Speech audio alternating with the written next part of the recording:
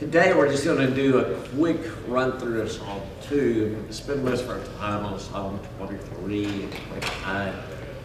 I want to come back because of the changes in our schedule along the way. I had intended to cover Psalm 1 and 2 together because they form really an introduction to this entire collection. And if you remember Psalm 1, they don't stand and sit and hang out with the scoffers and the skeptics, but instead, delight in the law of the Lord and meditate on this. One of the real overarching themes of this introduction is you should really think about God and His Word and sit with it, rest in it, meditate in it. Then Psalm 2 comes and has also another overarching message. And so the thing I want to ask you to do as we read through Psalm 2 this morning, I'm going to ask you to ask in your mind, well, what is the overarching theme, or what are one or two of the overarching themes in Psalm 2 that's prepping people to think about this whole collection, how to use this collection? And so Dylan, I know you just sat down, but I'm going to ask you, if you would, to read, as we go through Psalm 2, read it for us. Why do the nations conspire and the peoples plot in vain? The kings of the earth rise up, and the rulers band together against the Lord and against His anointed, saying, "Let us break their chains and throw off their shackles." The one enthroned in heaven laughs. The Lord scoffs at them. He rebukes them in His anger and terrifies them in His wrath, saying, "I have installed my king on Zion, my holy mountain. I will proclaim the Lord's decree. He said to me, 'You are my son. Today I have become your father. Ask me, and I will make the nations your inheritance, the ends of the earth your possession. You will break them with a rod of iron. You will dash them to pieces like pottery.' Therefore, you kings, be wise, be warned, you rulers of the earth. Serve the Lord with fear and celebrate His rule with trembling. Kiss His Son, and He will be angry, and your way will lead to your destruction, for His wrath can flare up in a moment. Blessed are all who take refuge in Him." Thank you. So, the question is, as one of these two introductory Psalms, what's sort of the overarching message for getting into the Psalms? What's He trying to remind people who would use this collection? What should they keep in mind? God is sovereign. Yeah. What do you mean by God is sovereign? Well, no matter what we plan or what our rulers plan or what the world thinks, God is going to dictate, in a way, everything that transpires. He's going to use us for His glory, no matter whatever we choose. Yeah. Things are going to work out the way, in the big scheme, the way God is. And kind of connected to that then, therefore, what should we do? Take refuge in Him. Kiss the Son, yeah, right. So appreciate the Father and the Son, the Anointed One, and take refuge in Him. Think about it. Even in 1000 BC, when this was written, you read Proverbs and things, look, we have lots of things calling us, and voices around us, and things going on in culture, but that's not new. You read Proverbs, you realize, well, lots of this stuff is going on.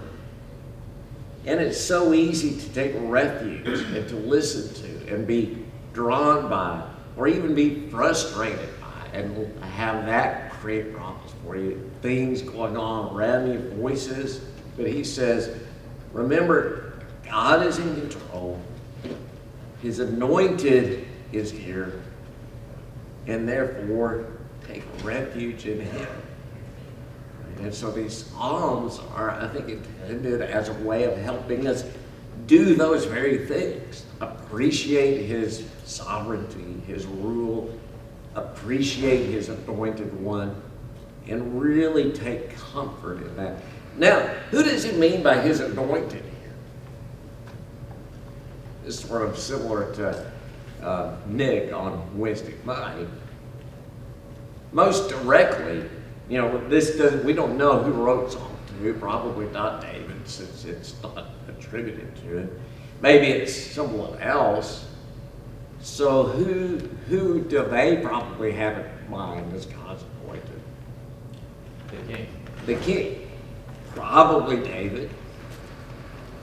And yet, like in Psalm 22, do you get a sense that, well, this isn't just about David? Or, well, yeah, what sorts of things give a hint that this, or hints or clues, maybe I should say more than hints, but clues, that this is not just about David. What does he say about him? Kiss the Son. You know, you're my son, I've anointed you, I will make the nations your inheritance. Now, Chuck Wednesday night, who are the nations?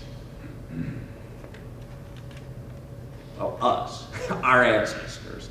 You know, we've often in churches like ours used the term Gentiles. That term's not widely used anymore in general conversation. The nations was the reference of what we refer to as the Gentiles, any non-Jewish countries, essentially. And he says, hey, they're going to become your inheritance. But yet, what are they doing right now? What are these nations? How does he portray them in this psalm? Raging. They conspire and plot against God's anointed and his people. And so one of the messages of this, and you see this in other psalms, and I think this is important for us in our era too, is it shocking that there are, whether countries or individuals or leaders or groups, who rage against God? Well, no. No. I mean, this was true in 1000 BC. This is going to be true. We shouldn't be, surprised by it or discouraged by the fact that, again, we think, things aren't the way they were. Look, in many ways, things aren't the way they've been, except, I will say, Psalm 2, if you're in Revelation, Lawrence did a very good job. I'm not going to go into detail. You can watch the video if you want. But relating how Psalm 2 really is a template in many ways for what transpires in the book of Revelation. In fact, there are specific references like this, ruling the nations with the iron scepter. I mean, it had to come straight out of Psalm 2. Kissing the Son. And what are the nations doing in Revelation? Raging, persecuting, killing. And yet he says, what? In Psalm 2 and in Revelation. Who's ultimately, God knows what's going on. God isn't going to allow this to overcome his mission. And his Son, the anointed one, is going to break the nations into pottery.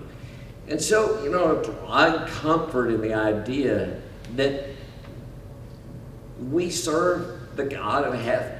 Do we, we might ask ourselves, do we really believe that?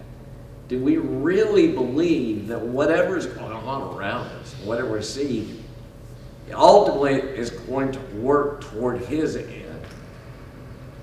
Think about the very crucifixion and the arrest of Jesus. What are some examples of people doing things that they think are working against Jesus or God, or Jesus in this case, and yet we're falling right into God's plan? And the Pharisees put him before the Roman council who they hated. Yeah. In order to Yeah. get rid of this man who's bothering them. Yeah. They charge him with saying, I am the king of the Jews. Well, he is the king of the Jews, and here they are saying, this is the mechanism we're going to use to accuse you. Who do they ask? Who does Pilate? I'm going to say, let me give you Barabbas. And they said, no, we don't want Barabbas. We want Jesus. And yet, like, they're doing the very thing. Could Barabbas hide from our sins? No. You know, and so I go on and on about this song too, like I said. Just think of it as this is a way of thinking about how useful this collection is and the sorts of things we should think about. So, next is this widely used poem. Maybe the most cited psalm of all, Psalm 23. Julia asked me, she goes, did you set this up or you're going to be, I said, no, it just happened that way, but you know, I wasn't too upset about it. But what I would ask you to do here, you know, as we read this, or before we read it, Isaac Winston, I made a point on Psalm 22 of us thinking about ourselves in David's shoes, you know, putting ourselves in his eyes. And so here, what's David doing? What's sort of the backdrop for this psalm of David? What's his, as a youth, what's his occupation? Shepherd. And so what's this setup for this psalm? He's the shepherd, he's got the sheep, but now he turns it at it what way? The Lord is the Right. shepherd over me. I'm the sheep. Yeah, He's David now becomes the sheep, and the God of heaven is the shepherd. So what I would ask you to do, as best you can, put yourself in the eyes of David, sitting on some side of some hill by some stream in 1000 BC, sitting there looking at the sheep that you have care over. Put yourself in that position and now thinking of yourself. Think of yourself as one of the sheep. Right? Brett, would you read this for us?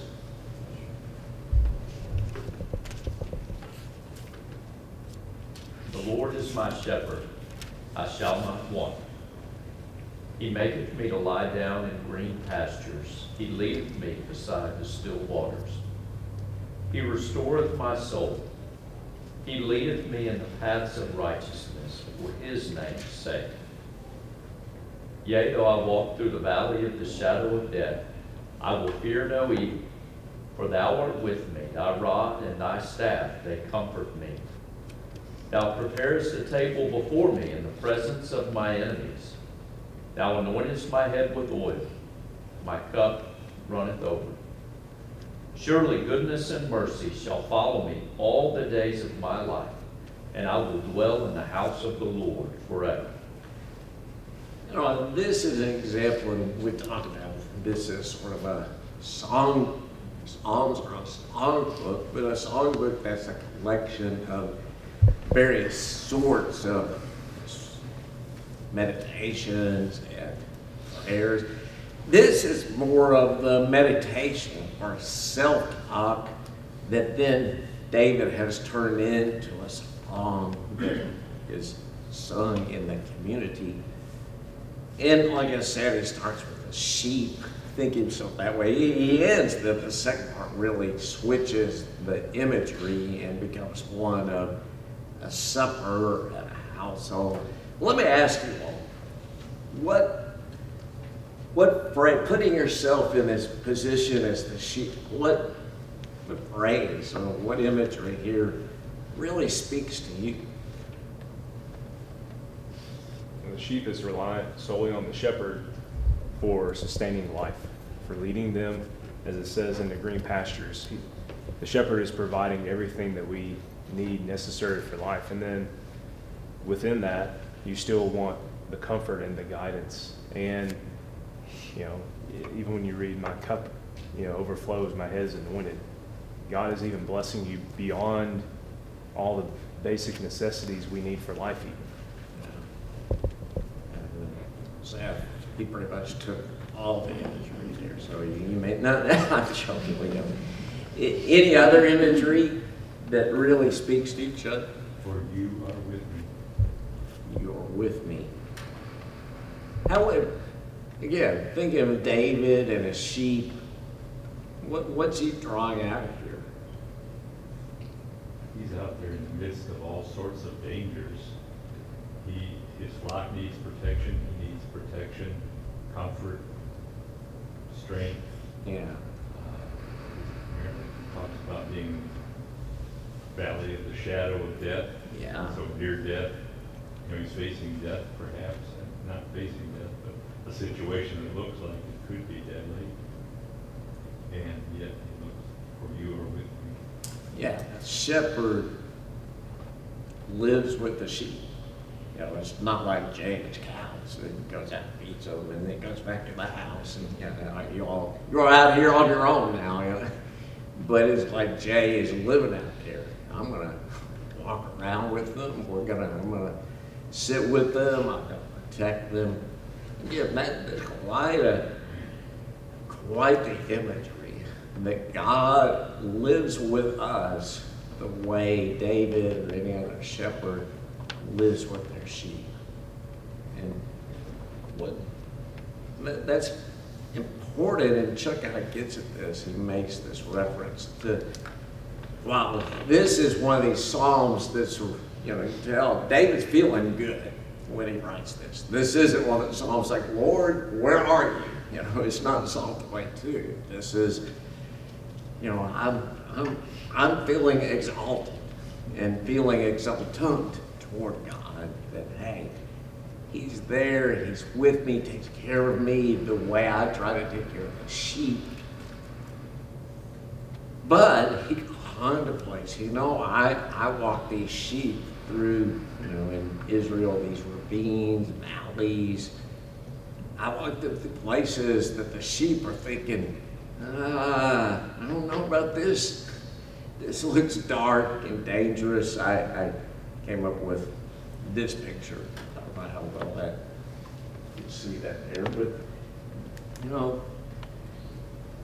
now is this just a rose-colored glasses, overly optimistic view of the world? But when he says, I will fear no evil, do you think David never felt fear after thinking this? Well, he has enemies. He has enemies. We see other Psalms that he writes that he's feeling all sorts of negative emotions. We got to remind ourselves that the Psalms are full of poetry. And one of the things of poetry are sometimes overstatements. We go hyperbole for emphasis. And you got to be careful about taking something too literally. And yes, people of God are going to feel fear. That Julie and I happened the other night. I don't want the channels. We were flipping over there. Our DVR recorded the Band of Brothers series that we've seen before, and you watch that and you think, oh my word, it's a way of taking what's David talking about here from the abstract and thinking in a concrete way. The scene I've got on this side over here where these paratroopers are flying into Normandy and flak is coming up and dinging off the plane, and some planes are going down. And I told you, I said, it's just hard to imagine. At first, I thought, well, nobody in our church, while we face many things, nobody really faces something like this. But I thought, well, wait a minute. Our departed brother that many of you would know, Ray Thomas, he was injured by a grenade landing on Pacific Island in a firestorm that is as bad as Omaha Beach. You know, that, do you think Ray Thomas felt fear? Do you think someone who loves and has total trust in God, or as much as we have trust in God, do you think they would still feel fear hearing bullets banging on the landing craft? Well, you'd have to. You know, but this other picture is a film depicting the landing on Omaha Beach, and again, it's just, I can't imagine being in those kind of circumstances. But Talk to John Birch Sr. or yeah, Jason Songer. yeah, I was going to say Jason Songer, John Birch Sr. Jason Songer, if you don't know, was in Air Force Special Forces pararescue, dropping into places, enemy places, to rescue and pull out stranded U.S. soldiers. That would be, whew, okay, who's going to rescue me? And I'm sure, you know, you do this, and as is depicted in one of these, in fact, one of these episodes, one of the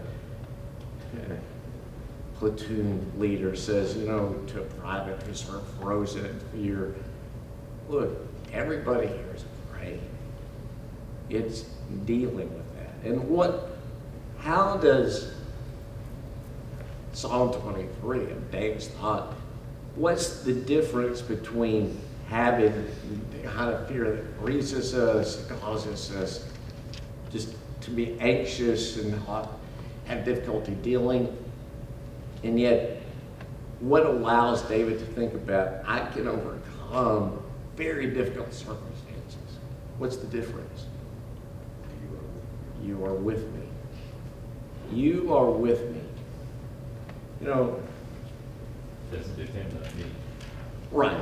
So think about what I want you to do. Yeah, we do have the Ray Thomas, or have and Jason Hawker, or John Birch Sr. But we, you know, very few of us have lived in that experience. But does that mean we don't have things that cause us anxiety? Well, I won't ask you to relate this, but what causes anxiety for you? What causes you to be really troubled and to have, you know, you might not describe it as fear, you might describe it by another word like anxiety, but something that causes you to think, yeah, it's even hard for me to think about that. Well, can you just make that evaporate? In fact, both in the Old Testament, New Testament, and in our lives, are people going to die that we love? Yeah. Is our health and the health of other people going to be in very bad shape sometimes? Will families that we care about break up? I mean, yeah, all of this goes on. Those are things that, you know, I don't think any of us want to just dwell on and contemplate, but yet Scripture, I think, tries to help us see, not believing in God doesn't lift all of the curse of Genesis 3. The troubles that come on humanity are still going to come on us. Revelation makes that point. But what do we have?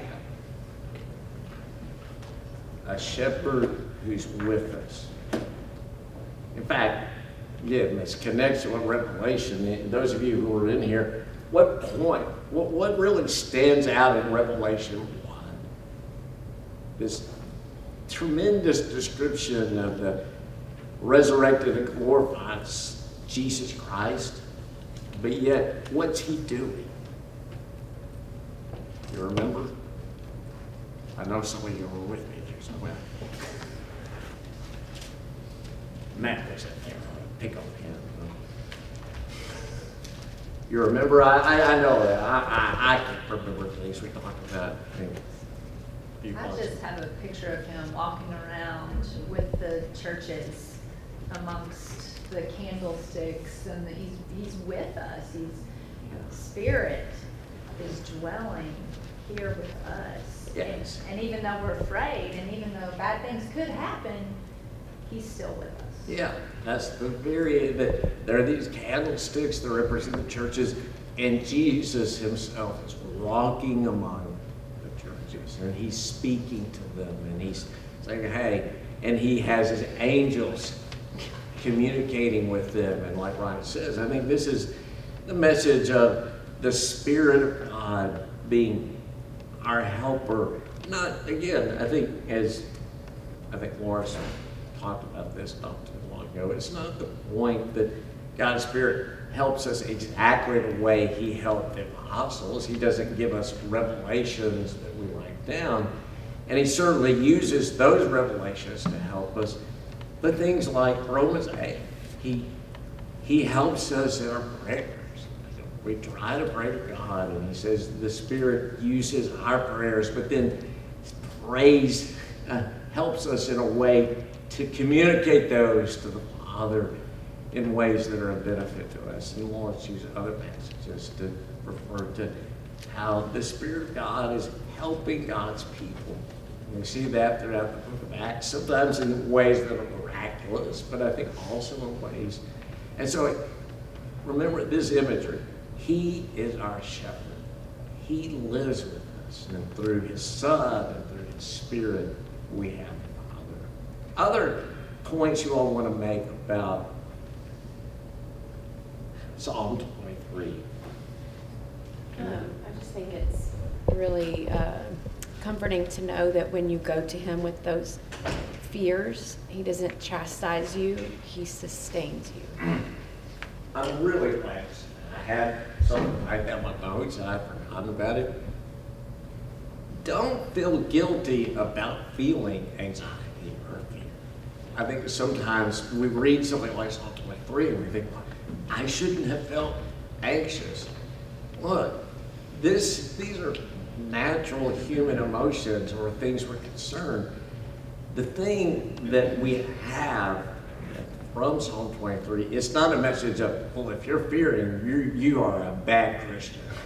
It's, if you feel anxiety and fear, among other things that may help you, and there are many things in the world, and that even those who don't believe in Christ, it helps, that may help people. But fundamentally, the starting point here is to remember God is with you.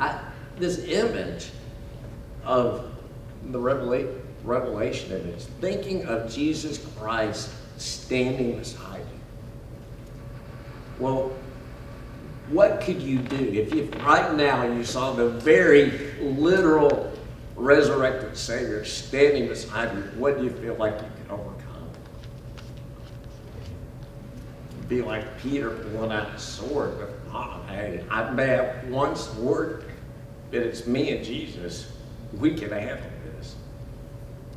And the farther God and his Spirit and Jesus seem from us, that puts us more in that feeling of Psalm 22. My God, why have you forsaken me? But even there, as we talked about, coming back to realize, well, okay, I'm feeling this, but he really is with me. He can help me through anything. Again, that's not putting down other helps that we may avoid, but it is recognizing that's a critical help. Jay, you had I was just going to, I think, basically just summarizing what you said, anxiety with me is when you start thinking about putting your trust in something else. Young men put their trust in health, but they're going to lose it, right? You might have a great family, but at some time you're going to lose them, like you said. You might have a great job, feel secure in it, but you're going to lose it sometime. We may live a part of a great country, right? And the country's made up of fallible people, and it's going to fall. So all of that if you think about all of that and knowing that things can go bad, you can step back and say, no, there's a creator who spoke this world into existence. He's in control of everything, and he loves those people that seek him. He loves the sheep that listen to the shepherd, right? Right. And, you know, I don't know if you meant this out of Revelation 1, but Jesus said, I'm the first and the last. I'm the Yeah. beginning and the end. He's going to be there from the start to the end. And if we can take a breath when we feel everything coming down and think about, no, there is a God in heaven that's in control of everything. That gives us great peace. And I think that's the application of this today for us. Yeah, Lawrence has really emphasized this over the last decade, and it took a while to sink in with me, but as different things in life hit, you know, much of our prayers are devoted to avoiding bad outcomes. And look, Scripture gives us many precedents of that, as Psalms does, but Lawrence has really emphasized, well, another thing emphasized in Psalms says, Lord, help me through the difficult times. Because no matter how deep our faith is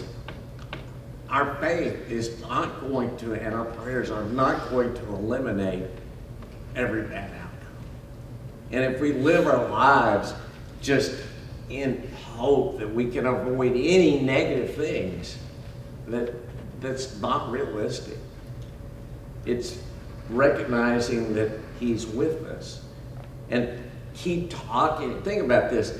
In the good times, talking up to yourself the very things that someone like David's talking up here. The more you talk up to yourself in the good times, who God is, what He's doing, how He's our shepherd, the more you're prepared for the valleys of darkness. Chuck? Kind of to that point, I was going to call our attention to the, right after, for you are with me, says, your rod and your staff, they comfort me. We need to think about what the good shepherd does. He has both a rod and a staff. And it's my understanding, the staff is kind of what he uses as he leads the flock. The rod is like a weapon. It's, throw that rod at the wolf or whatever the enemy is that's trying to get after the flock. Well, God is both. Right, and I think that's a good way of illustrating too. I think one of the big battles of Psalms, Psalm 23, I think we can all understand this in the abstract. We think, well, that's a really neat idea. How do I make that much more tangible? How do I make that much more real for myself? Well, that's, I think, exactly what David is doing here, putting himself in the position of the sheep. Now, again, maybe for you, I can't quite fully get into the shepherd mentality. Well, put yourself in some other position. Put yourself in a position that you are in, that you have responsibility over something. It could be your children, other things, and think of your care for them. And think, okay, now let's switch positions. I'm going to become the child and think about God as me. How much, this hit me when Merritt left for college. I knew I would miss her, and I really did, but part of it too was just feel like, well, our whole structure, our family, our relationship, everything's changing. I hardly ever cried the first 25 years of marriage. For a month, I found myself just, crying over this, and I thought, man. But as I thought more and more about this, I realized, one of the lessons out of this, it shows me how much God loves me. Whatever I'm feeling toward her, He feels even more deeply toward me. And praying regarding it and asking Him to help me through this and saying, hey, Lord, I know You're teaching me lessons here. And part of it is teaching me that, well, you can't, in this life, you can't hold on to everything that you like and love. And the longer you live, the more of those things that happen. Friends that you thought you'd always be close with, well, you move away. Children that, you hold dear, they grow up. And so, let me move on to Psalm 25. I'm just going to cover it quickly. I'll read some of this, not all of it. But again, it's about trusting in God, and it's from David. In you, Lord, my God, I put my trust. I trust in you. Don't let me be put to shame, nor let my enemies triumph over me. No one who hopes in you will ever be put to shame, but shame will come on those who are treacherous without God. Show me your ways, Lord. Teach me your paths. Guide me in your truth and teach me. For you are God, my Savior, and my hope is in you all day long. Remember, Lord, your great mercy and love, for they are from old. Did not remember the sins of my youth and my rebellious ways. According to your love, remember me, for you, Lord, are good. We talked about this some in the Tensions of Paradise class. Faith is somewhat of a paradox in Scripture. Who's responsible for faith? I know that's sort of one of those questions I'm already asking. But is faith God's in or our in? It's ours. It's what? It's ours. You know, throughout Scripture, people are encouraged, grow in faith, have faith, trust in me. And yet, is it only us? What did the 12 ask of Jesus? Lord, increase our faith. That through his word, as you can see here, but in ways that we might not always be aware of through the working of the Spirit in our lives. We need God also to help foster and grow our faith. And that seems to be what David's saying here. I trust in you. I believe in you, but I need you to help me too.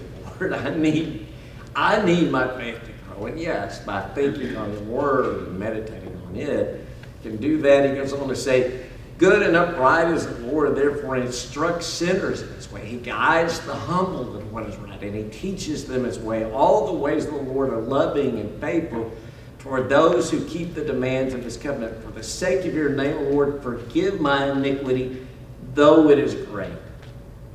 It's a great statement. Does being a person of faith mean you're sinless? No, he's asking for forgiveness of his sins here. What allows this sinner, though, to be in a relationship with God? What characterizes the person being described here? Does it talk about, well, just because I can name all 12 apostles, and I can name every judge, and the humble, the contrite, the one who feels very bad because of their sin, and is confessing that to God. You know, Isaiah writes the very words of God. You know, he asks, who's going to build for me a house? You know, who's going to, heaven's my throne and the earth is my footstool. Who's going to build a house to me? The one that I look to is the one who is poor in spirit and who's contrite. You know, those are the fundamental qualities that connect on our end, connect us to God. In fact, if you ask, why am I? Why are others? Why am I in trouble connected to God? Well, maybe humility is not just as opposed to the puffed up, loud mouth, prideful person, but the self-centered person. And we all struggle with that, thinking of myself as the center of the universe. And he goes on then, it says, turn to me and be gracious to me, for I'm lonely and afflicted. Relieve the troubles of my heart and free me from anguish. Look on my affliction and my distress and take away all my sins. I was hoping to leave a little bit more time for this. Do you find yourself in need at times?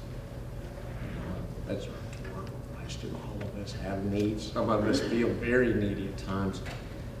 Well, why not use this as an example? It's a psalm that's not just about self-talk. This is a psalm that seems to be based on a prayer to God. Well, why not pray these very words? Or if these don't quite fit your voice, use these words and modify them a bit to speak to God, to say things to him like, Lord, I need your grace to come to me. Lord, I feel alone and I feel pressed down, like everything's against me. I'm anxious, I'm troubled in my heart.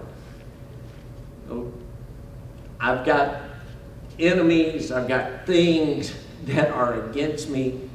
Please guard me, guard those that I care about. You know, those kinds of words.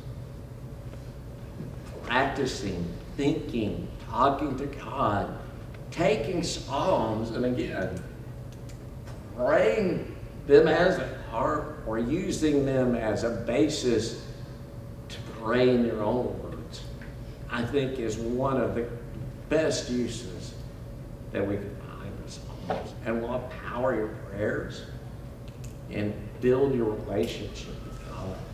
Talking to him, think about it, talking to God using the very words or similar words that David used. That's a very empowering way to relate to God. Other points you might want to make? We only got a minute or two, I think, here. Verse 11 really stands out to me. Which one is that? Verse 11 in Psalm 25. Yeah, I don't have the verse up. Where he says, "For your name's sake, O Lord, pardon my iniquity." And thinking about forgiveness for me, and David prays for forgiveness numerous times in this psalm, but God forgiving my sins for his name's sake, for his glory, elevates him. There's another verse that says, "Fear the Lord, for with him is forgiveness." And Yeah, thinking that's a about segue to Wednesday night. We're going to talk about that very soon. just the forgiveness that is glorious to God. Thank you, Fred. Thank you all.